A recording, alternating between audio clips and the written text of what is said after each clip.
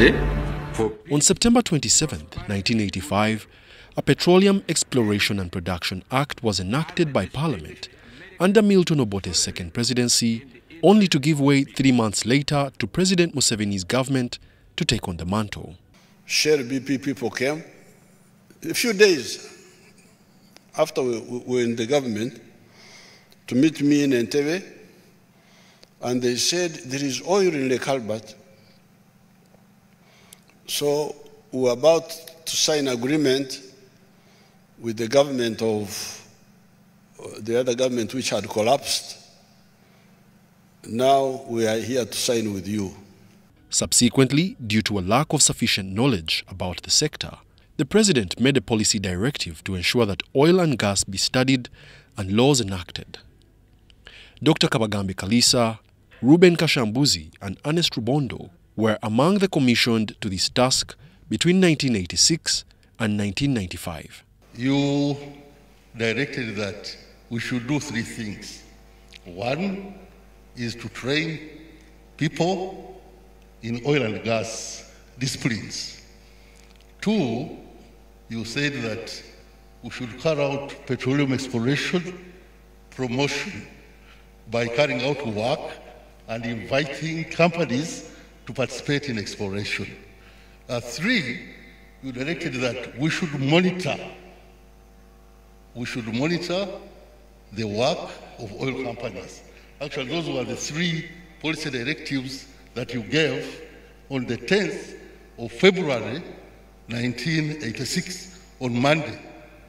However, in 1991, arising from that report, Uganda saw the signing of the first production sharing agreement with Petrofina Exploration Uganda, a Belgian petroleum conglomerate. After the discovery of commercial oil in 2006, Cabinet approved the National Oil and Gas Policy for Uganda in 2008, which we are currently applying, though being reviewed. It includes elements of resource management, revenue management, local content, environmental protection, health and safety, infrastructure development, among others.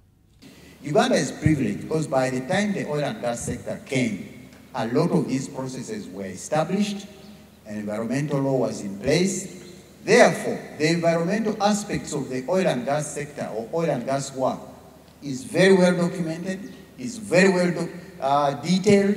Aspects of noise, aspects of waste are very well detailed in there. So when the companies come here and sign agreements, they sign on following those legislation. Under Article 61 of the Petroleum Exploration and Production Act 3 of 2013, the duration of petroleum exploration license shall remain in force for the period stipulated in the license, but not exceeding 2 years after the date of the grant of the license, and for a subsequent period not exceeding 2 years where the license is renewed under Section 64, except that the license shall not be renewed more than twice, and for any period to the term of the license under Section 188, Article 3.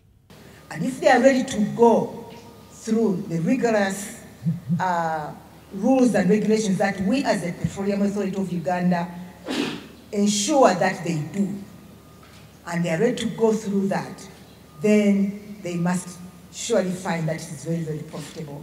On 23 February 2015, the Public Finance Management Act amendment was assented to by the President, His Excellency Yoweri Kaguta Museveni, to cater for oil and gas revenue and transactions under a separate petroleum fund away from the National Consolidated Fund to prevent an economic catastrophe known as the Dutch disease.